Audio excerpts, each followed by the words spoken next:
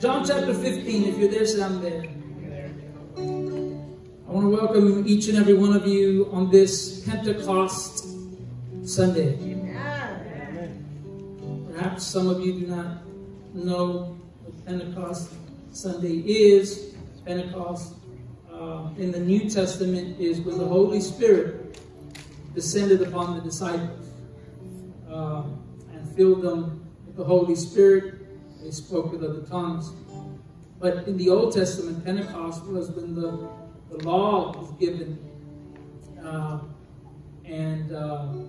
Before they had even given it, they were already breaking it. By the time Moses was getting down the mountain, they had already broken it.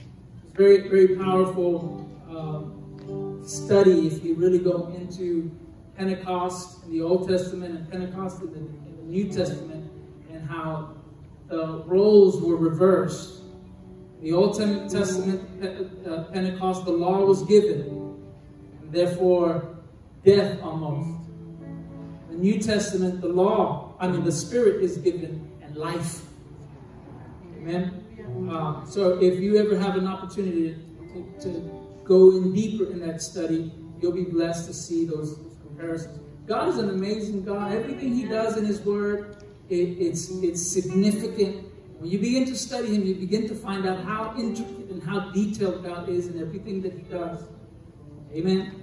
That's why in the world we're living in right now, we should not be surprised about what's going on. As if though some strange thing has come upon us. Didn't He tell us that? I don't think it's strange that these fiery trials have come upon you, as if some strange thing has happened to you. He tells us in His Word, He reveals us His doings and what He's about to do. And there's no need for us to panic. There's no need for us to fear. Amen? That's why I say it's one of the greatest moments in time for the church. For the church. The church. Amen?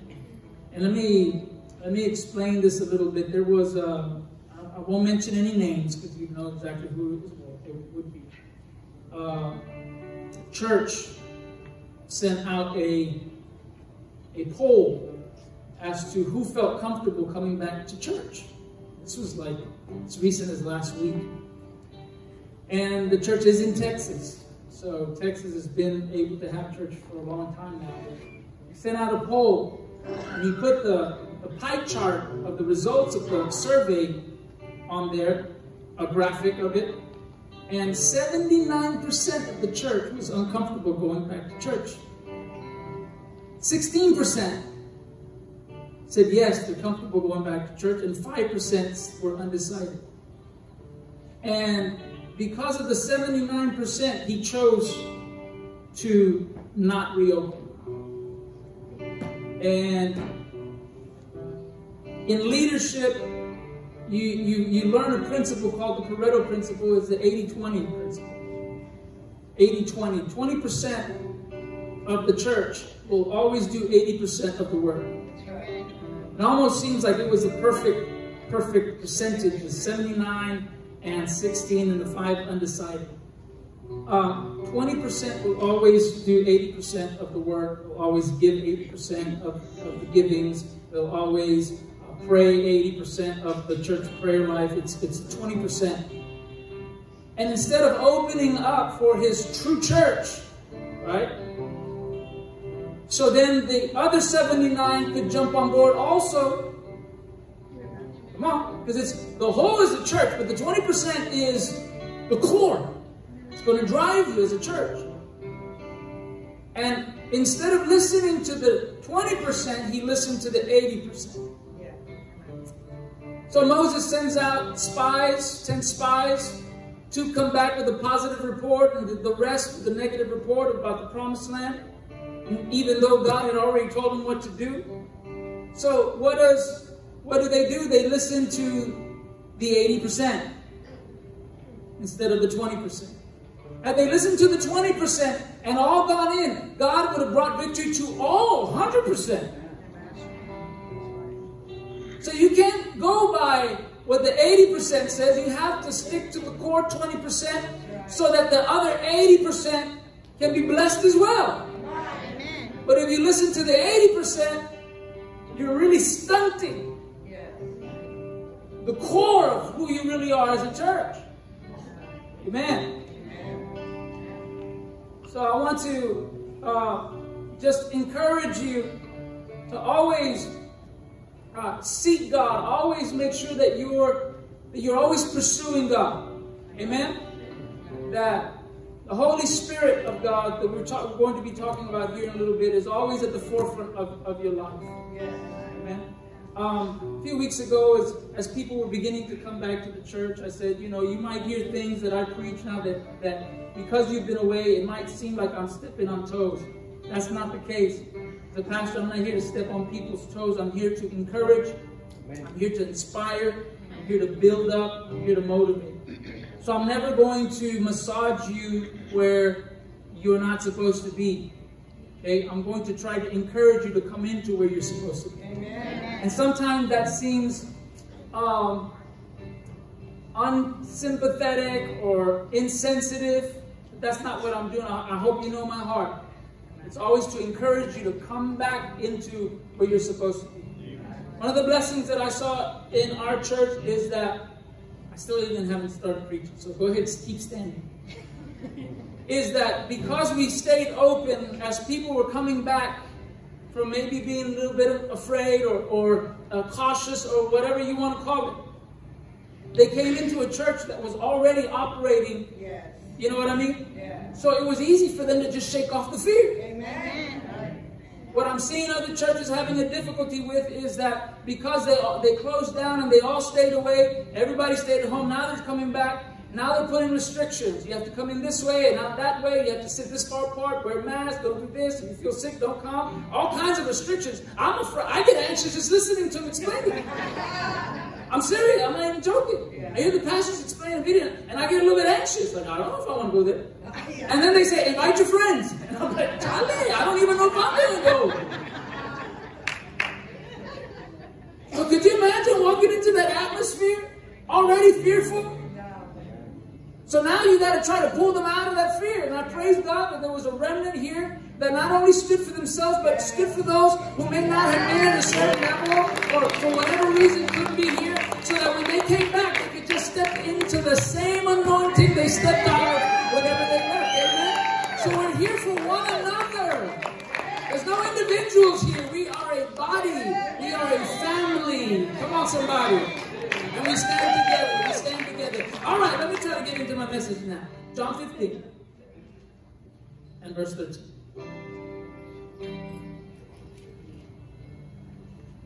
Are you there? John chapter 15 and verse... No, that's not it.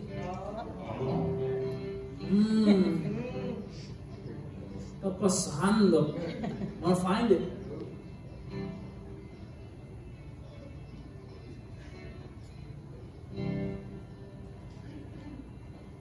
Well, I know what the scripture is. Amen. I think I know what the scripture is. Go with me to Galatians, because I got another scripture. Go with me to Galatians. I know the Lord is going to put it in my spirit.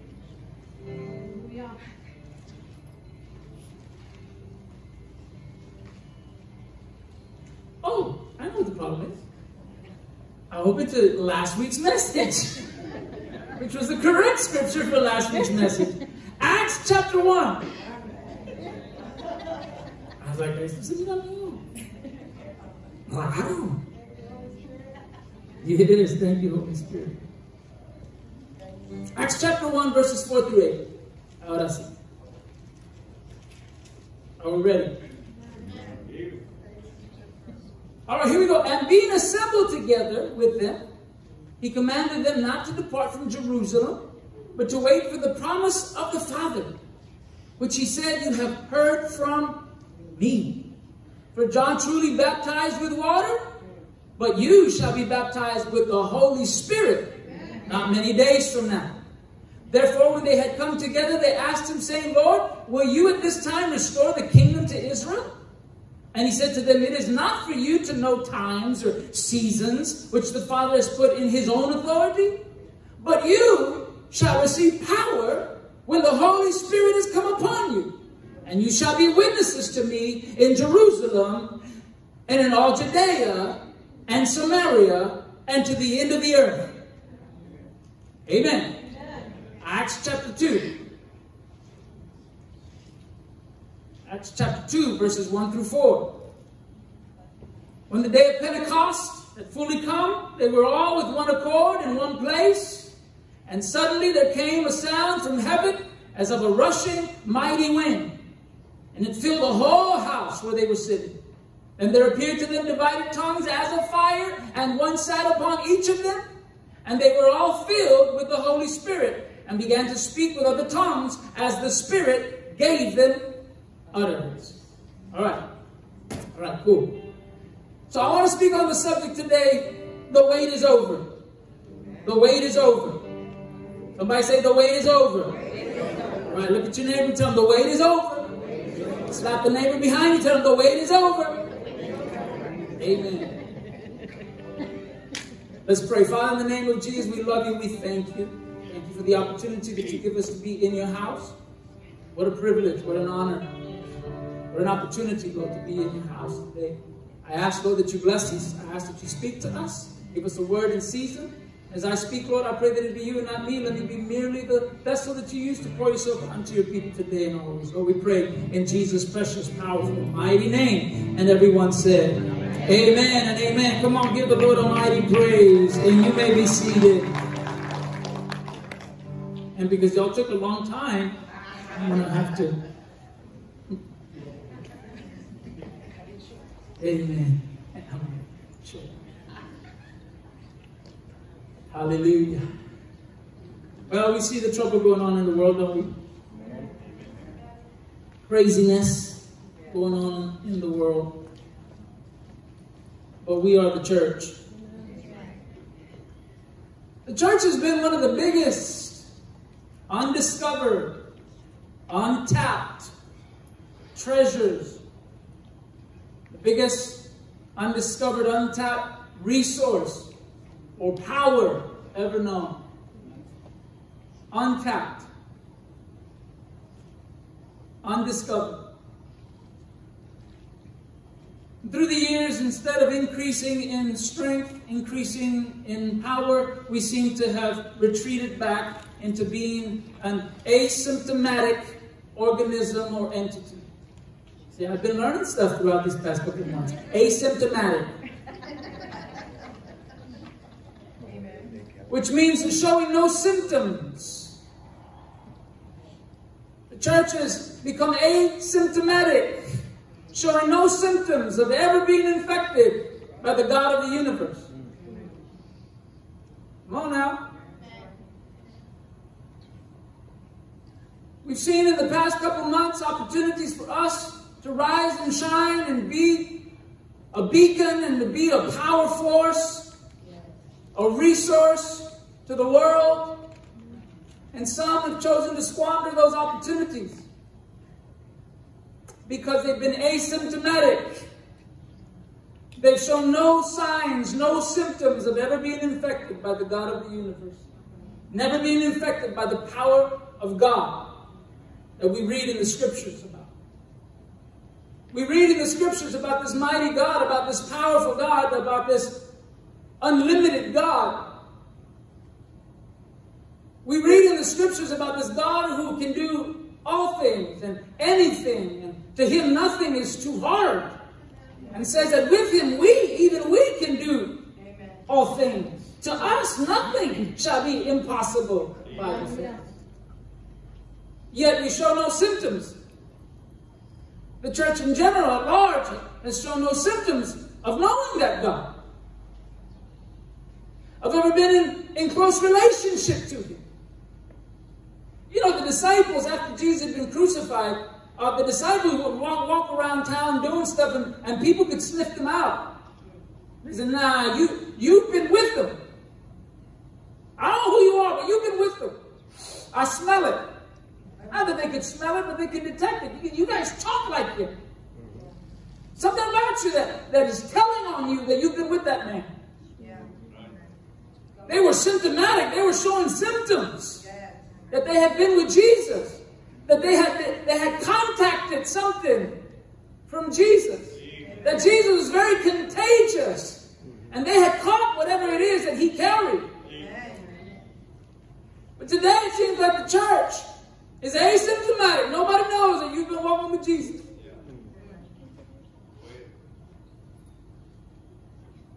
Church has been dormant, asleep, irrelevant, due to an oversight.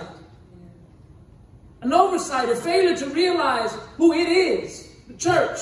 It's failed to realize and recognize who the church is. The church at large missed opportunity to discover and to operate in their true purpose and their true identity. Who is the church? It retreated back and allowed the world to force us into caves, to force us into hiding, to keep us from stepping out and operating in who God called us to be. I'm talking about the church at large. I'm not talking about you specifically. I don't know how God used you during this time. I don't know that. But I can see how God used the church at large. And I can see what the church at large did. And it was forced to stand aside while the world, the adults said, we'll take care of this. Children, go over there and play. Go to the other room and play. Get out of our way so that we can handle this situation. But the church was never supposed to be a child that was brushed aside. The church was supposed to be the adult in the room that said, don't worry, we got this. We'll take care of this. Everything is going to be all right. Come on.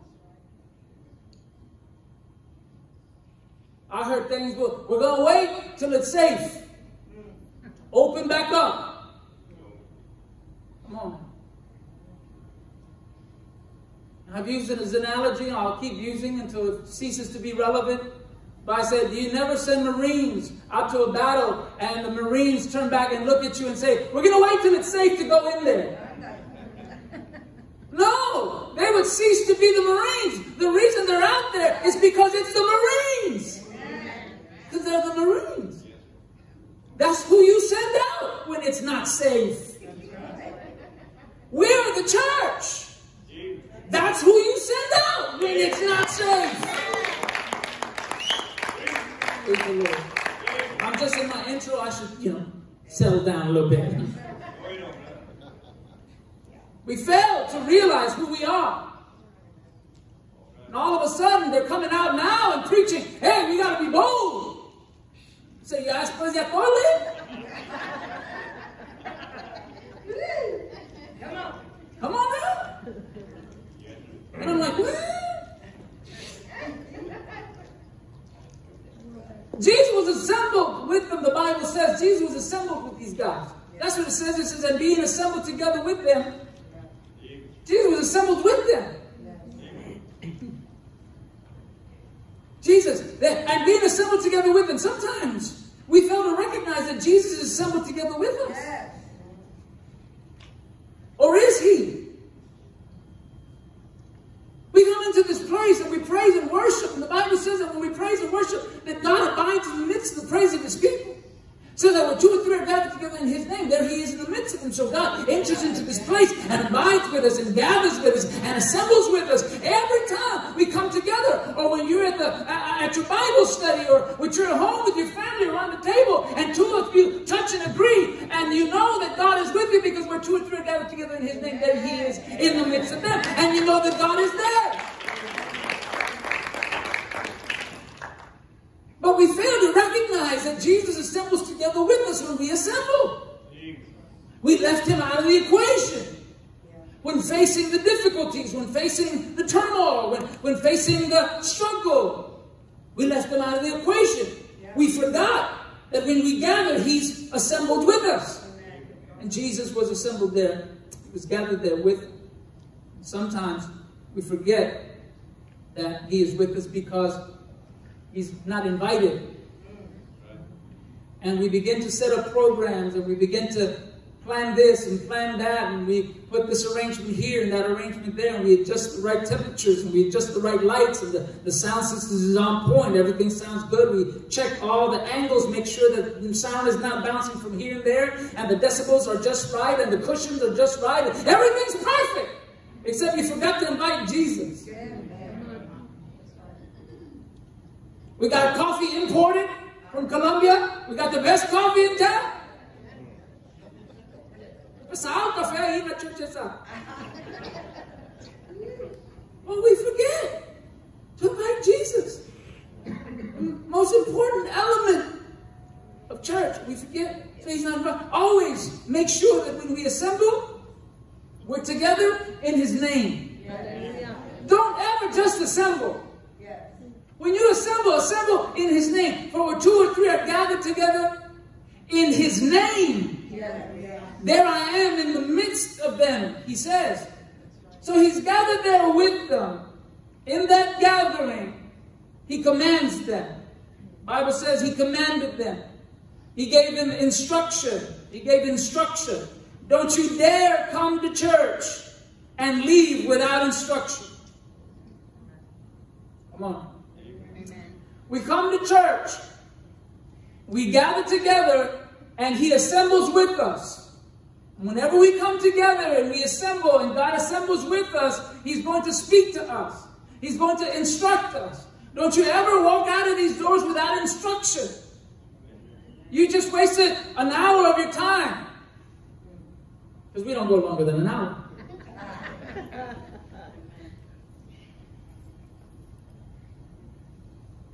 So you always leave with instruction. When people give me feedback about what God spoke to them in a service, it blesses my heart. I'm like, wow, look at what God did there. Praise God. God gave revelation. God moved. God gave instruction.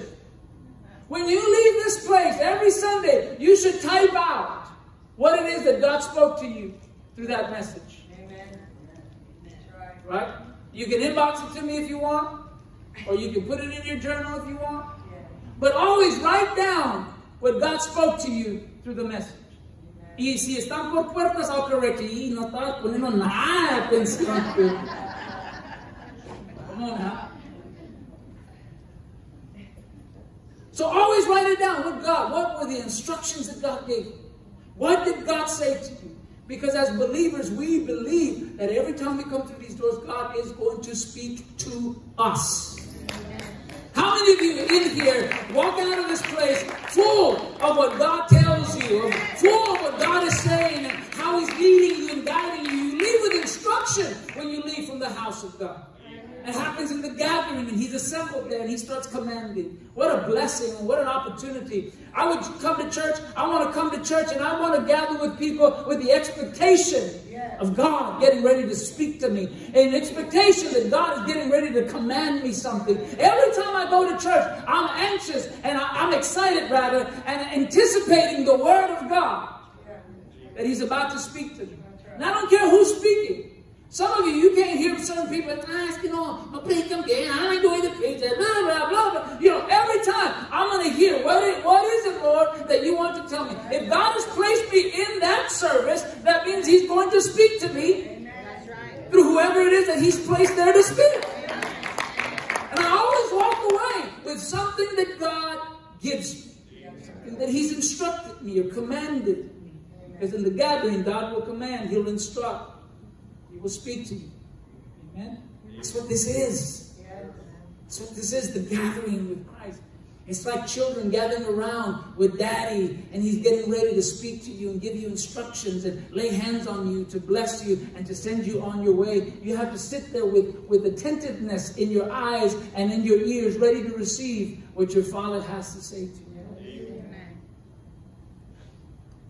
He begins to command them and says, wait for the promise of the Father. He says, wait. But he was saying to stay where you are until a particular time or until something else happens. So he tells them, I want you to wait for the promise of the Father. The disciples were eager to go. They were eager to go out and begin to tell people about what they had seen and heard and experienced with Christ. The miracles and the laying on of hands and the walking of water and the multiplication of the bread and the fish and loaves. And they wanted to go tell about the blind eyes open and the lepers healed. They wanted to go and talk about all that. They were eager to go. And God tells them, wait. Jesus says, wait for the promise of the Father. They were to wait for something. Wait for something. Position yourself and wait for something. For the promise of the Father. So before he sends out the church, before he sends out the disciples to go tell the story and to go testify and to go witness, he says, wait, don't go just yet. Because if you go now, you're going to go without something that is crucial for you to be successful and effective in what I'm sending you out to do. You have to recognize that you're just not any entity. You're just not any group of people. I'm getting ready to change that for you. So you have to wait until something happens. What was that something? He says, until the promise, you got to wait for the promise of the Father. What was that promise of the Father? Well, in Luke chapter 24 and verse 49, Jesus tells them what the promise of the Father is. He says, behold, I send the promise of my Father upon you. But tarry in the city of Jerusalem until you are endued with power from on high. Amen. So this is the promise of the Father, that they would be endued with power from on high. He says, before you go out and witness and testify and tell of everything that you've seen and heard, I have to empower you. I have to endue you with power from on high. Because what I'm sending you out to do needs power behind it. I have to empower you with power from on high so that you can be successful at what you're doing. You're not doing just any other ordinary thing. That's right. In other words, he says, you're not just a social club.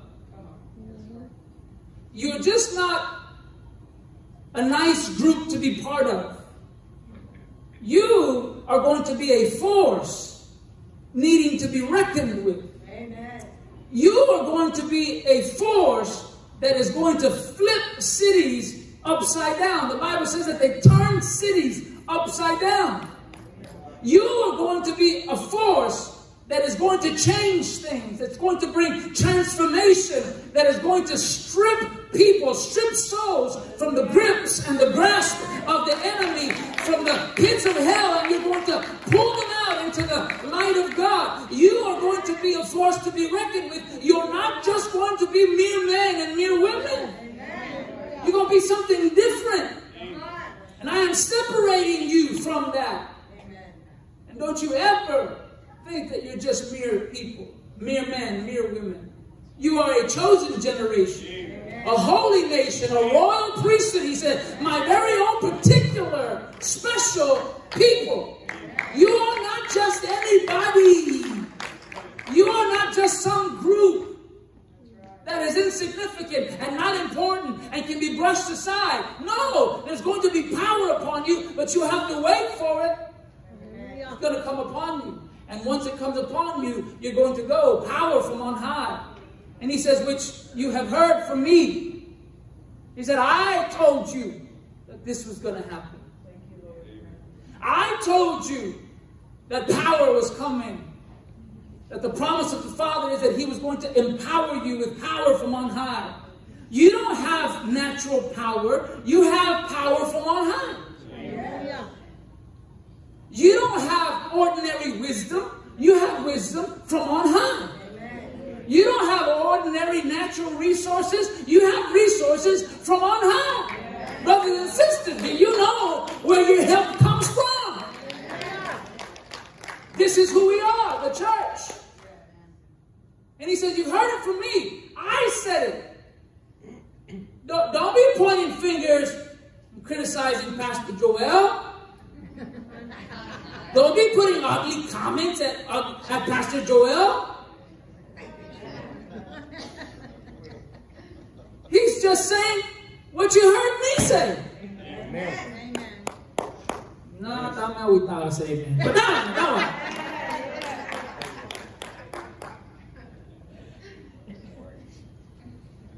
He says, you heard me say it. Why are you surprised? Why are you leery? Why are you doubtful? You heard me say it. Did you not? Come on, church. 2020. We got to start seeing clearly. 2020. God, a need shows up and God says, all right, church, sick them. And the church says, pero wow, no, pues wow. And God says, go get him, come on, go get him. And we're like, but what did it do to us? Come on now. God says, come on, go get him. I'm sure that's what God was saying when all the Israelites were in battle array. And Goliath comes down and send me a man that I may fight with him. And whoever wins will be servants to the others.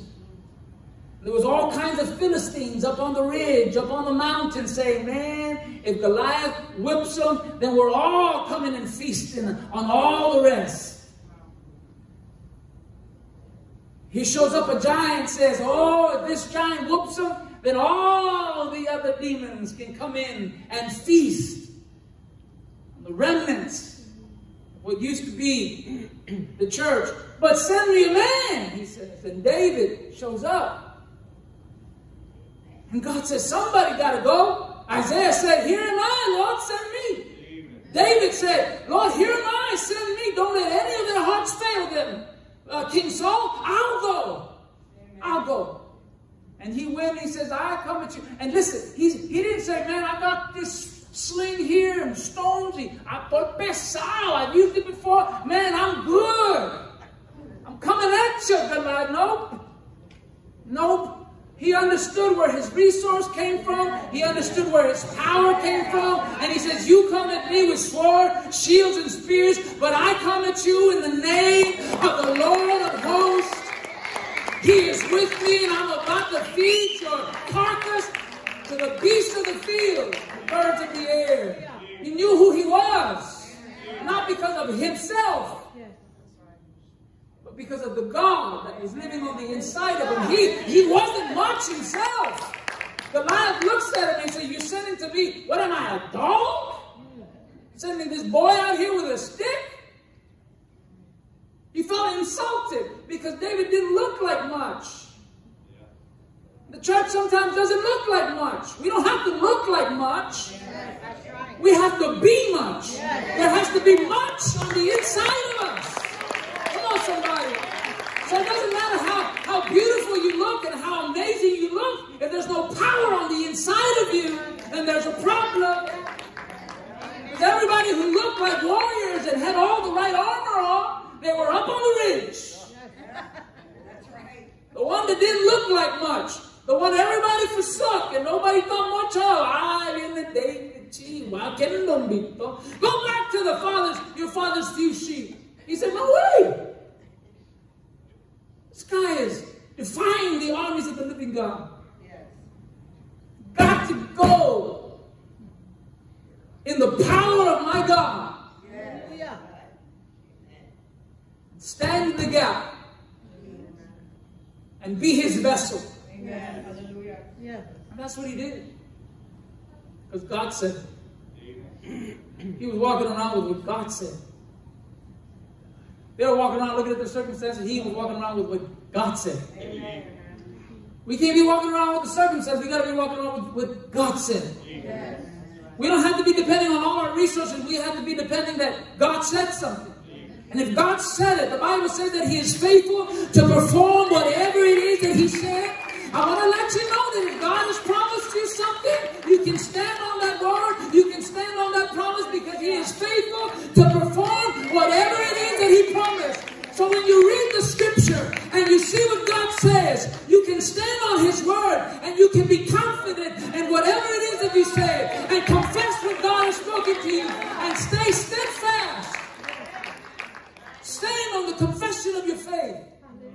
Be bold and very courageous. Be strong and of good courage. Hallelujah.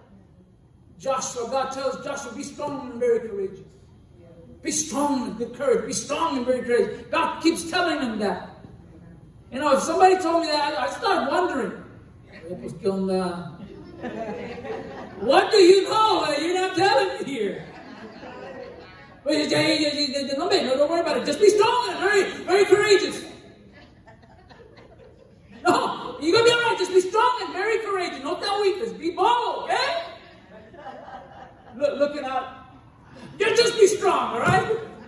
But no, he didn't just say that. He said, make sure that the words of this law, of this book, do not depart from your mouth. Meditate on it day and night, that you may observe to do according to all that is written in it. For then you will make your way prosperous, and then you will have good success. He says, remember what I have said. And if you remember what I have said, you can march into troubles, you can march into difficulties, you can march into battle with my word, and you'll be strong and of good courage. You'll be very courageous, and you'll walk into the promises that I have laid out, set out for you. Be able to walk into. Praise the name of Jesus. Power from on high. David knew that he didn't have to depend on his stature. He had to depend on the stature of the God whom he served. The God in whose name he walked into battles with. Not only would he face giants, he faced nations of giants. Because he kept moving from faith to faith and from glory to glory. He moved from lions and bears to Goliath to armies of giants. You with me? He says, I want you to wait for the promise of the Father. You're going to be baptized with the Holy Spirit. John talked about it. He said, you're going to be baptized with fire. He's going to baptize you with fire, he says. He says, you're going to be baptized with the Holy Spirit. So they asked, the disciples asked him, will you restore the kingdom of Israel? Is this when it's going to happen? You're going to restore the kingdom of Israel? They were confused about purpose. Like, is this when you're going to make everything nice and lovely and everything's going to be good? Is that what you're going to do it?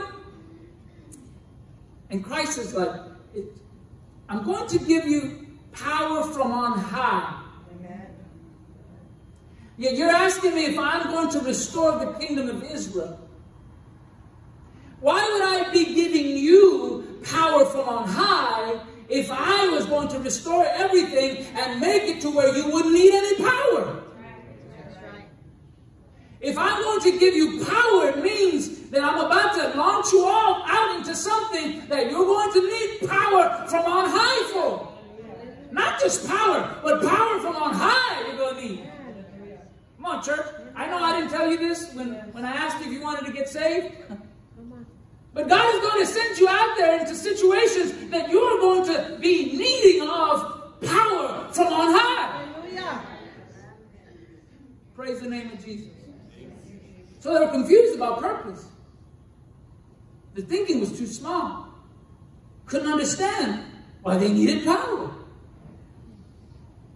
So they asked him, are you going to restore the kingdom of Israel? He says, it's not for you to know the things that my Father has placed under his authority. It's not for you to know those things.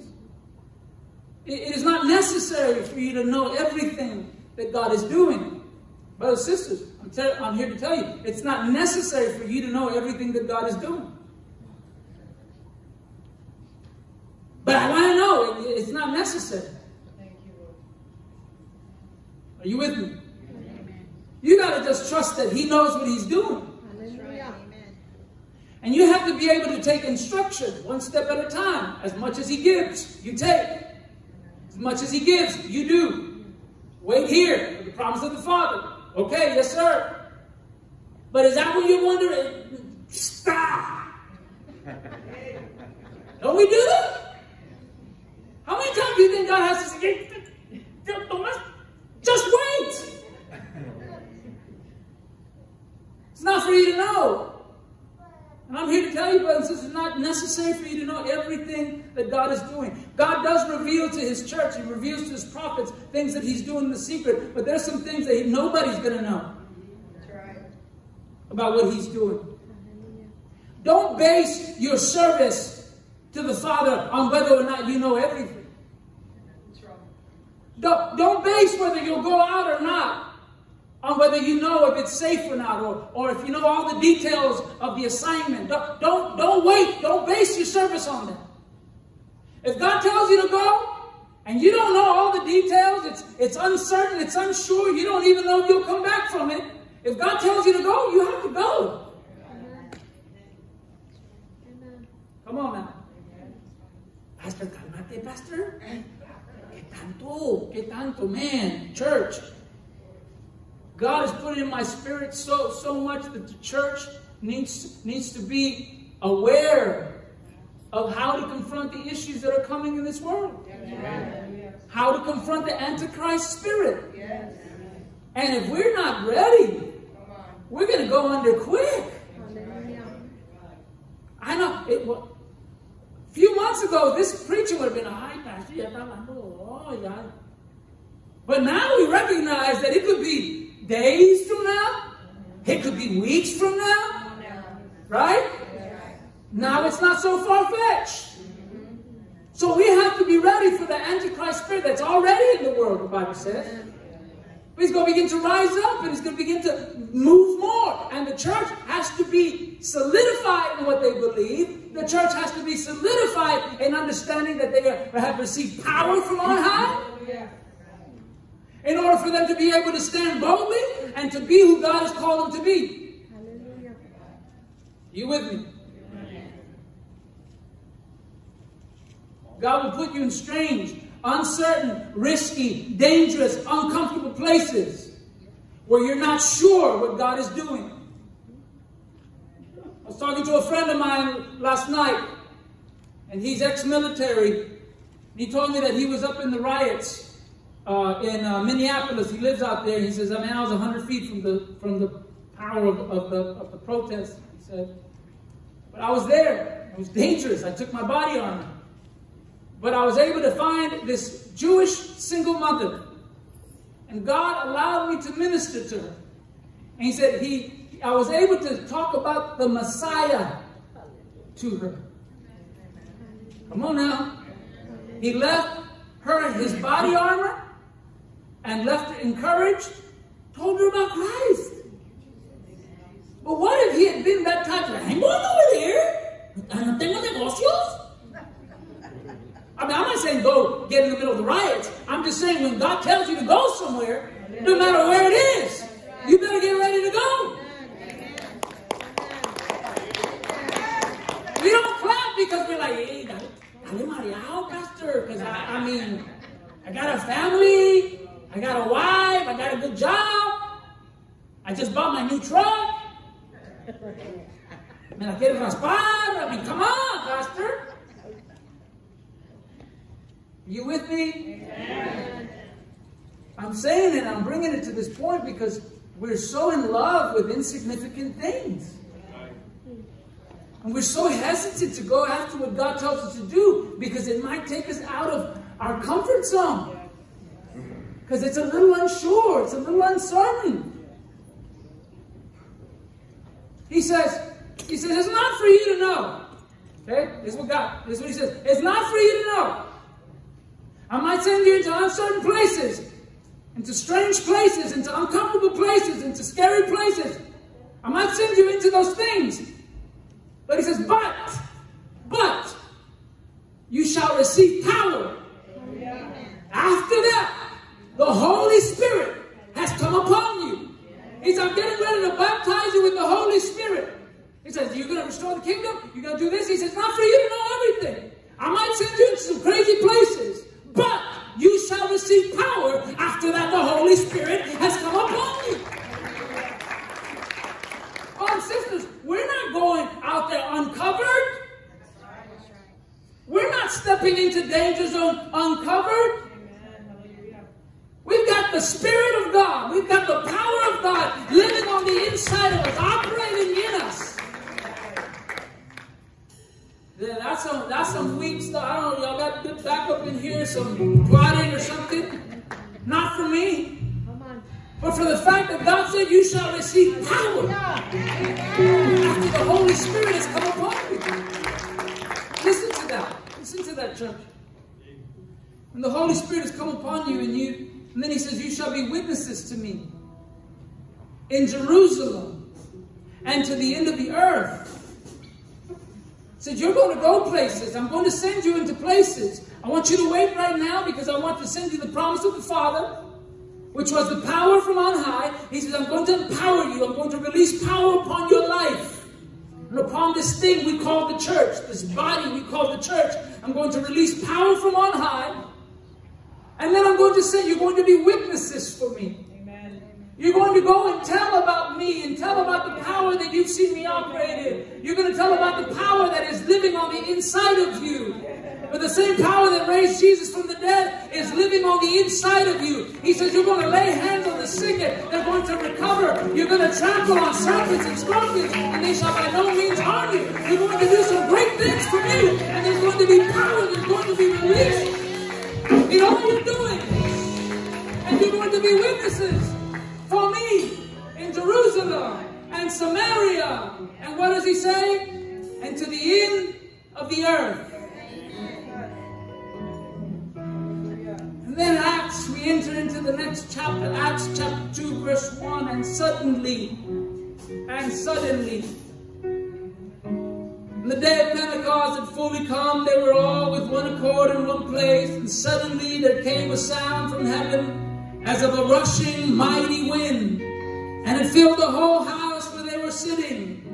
Then there appeared to them tongues, divided tongues as of fire, and one sat upon each of them, and they were all filled with the Holy Spirit, and began to speak with other tongues as the Spirit gave them utterance. And suddenly there came a sound from heaven as of a rushing mighty wind, and it filled the whole house where they were sitting. Power came down upon the church on that day of Pentecost, brothers and sisters, and it has never left. God has never taken his power back up. Power came down upon the church, upon us, upon you, upon me, upon the church in general, at large. Power has come upon us. It's not time for us to be hiding in our homes. It's not time for us to be tiptoeing through life. It's time for us to rise up and be the church that God has called us to be. If not now, then when? If not now, then when? The power of God has come upon us, church. So now, the question is, what are you waiting for? What Jesus told you, yeah, he told you to wait until the promise came. But the promise came upon the disciples, came upon the church, has come upon you and has come upon me. We are that same church that was in that upper room, and that same spirit that came down upon them is upon us. He has raised us up with power and told us to go out. Go now go. Brothers and sisters, the wait is over. We're not waiting till it's safe anymore. We're not waiting for some special power from God now to be able to go out and be effective in this world. The wait is over. We are now the empowered church of God. And today we celebrate Pentecost Sunday, the day that God released power. He released power. The rushing mighty wind upon his church to embolden them and empower them. And all of a sudden, the disciples went out and they laid hands on the dead and they rose. They laid hands on the sick and they recovered. They laid hands on the blind and blind eyes were open. The power of God is upon us, the church. Start living it. Start walking out in it. Start walking out in it. The wait is over. The wait is over. The wait is over. You are the empowered church.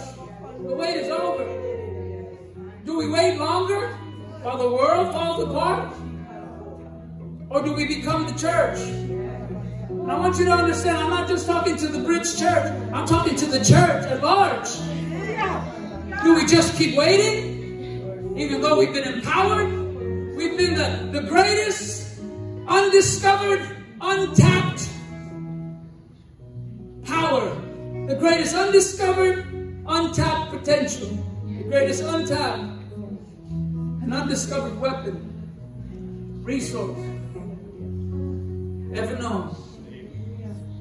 So powerful, yet so dormant.